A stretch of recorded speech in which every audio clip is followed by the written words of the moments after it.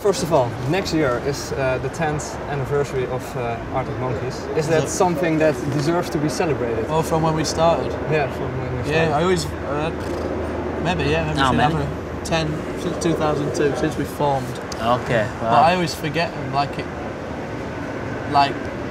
were like 5 years since his first gig or something like last month, this month, I don't know. But I never realised. So I don't know what the exact date is of when we started, so maybe we'll celebrate all year by having a year off. Does the two periods feel that much different besides all the exposure you got as a band? Yeah, it's hard to say whether I'd probably feel this different if I'd have done any other job from 10 years. Like people change a lot in 10 years, especially from 16 to 26 or whatever. So yeah, I mean obviously with the band a lot's changed and it's all been good so far.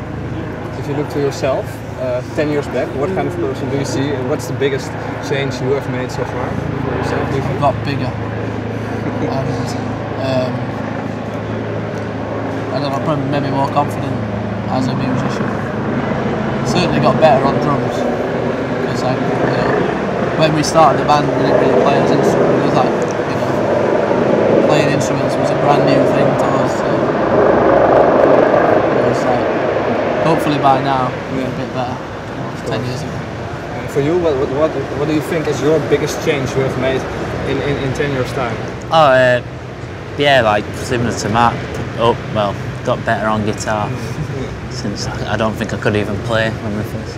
And as a person, how do you think you've? I don't know. The you 10 can't years really. changed you? Not in a bad way. No, not in a bad way. But I mean, like, you are going to change from. I'm sure every human changes from being 16 to 26. It's a big time in your life to grow up, no matter what you do. Yeah. I suppose you've seen a lot of different places and a lot of different countries, but that affects people differently. I think that just depends what kind of person you are.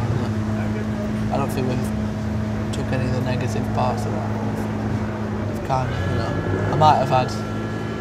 I might not have ate oysters 10 years ago, but I'd have one now. Can you both still recall with what kind of feeling you wanted to play in a band? Has that changed a lot since those 10 years, do you think?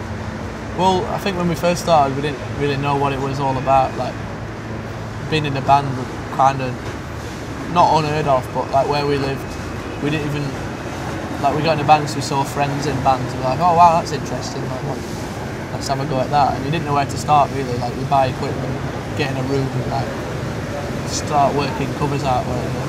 So all we wanted then was to just do the next step, so we'd practice a year before we even did the first gig.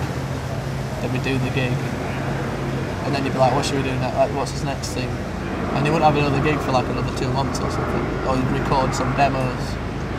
Obviously, like things like that change, like the reasons, or like the things that we want to achieve. And now you're in it. It's like, I don't know, it's about making good records now rather than doing a good gig. Like, obviously, you want to do a good tour and all of that stuff. But yeah, it's about bettering yourselves in terms of songwriting and recording art. But if you're looking to your very first steps into a band, what was that triggered it to play in a band? Was it just you see other people around to play, or was there more to it? Because even like music we listened to then, like at school I listened to I didn't really listen to guitar music until I was like 15 or 16 or whatever, and that were first bands like the Strokes started being popular in England, and the Hives and the Vines, and then you kind of like that kind of changed how we thought about stuff, and so we kind of learned their songs when we were in a band. But there were never any big thing like I want to be playing, all over the world, or I want to, because you didn't think it just didn't seem like a realistic thing. It was like we were happy to play in the local pub, and like that was kind of a big achievement. What's better, playing in a local pub or for 15,000 people? What feels better? 15,000 people. Yeah. Probably. Yeah. I can imagine that you lose some intimacy. Yeah, you do. Yeah, but I think because when we play like if we go to different countries or we do smaller gigs, like this is quite a small one compared to what we do usually, or like at home or like a festival.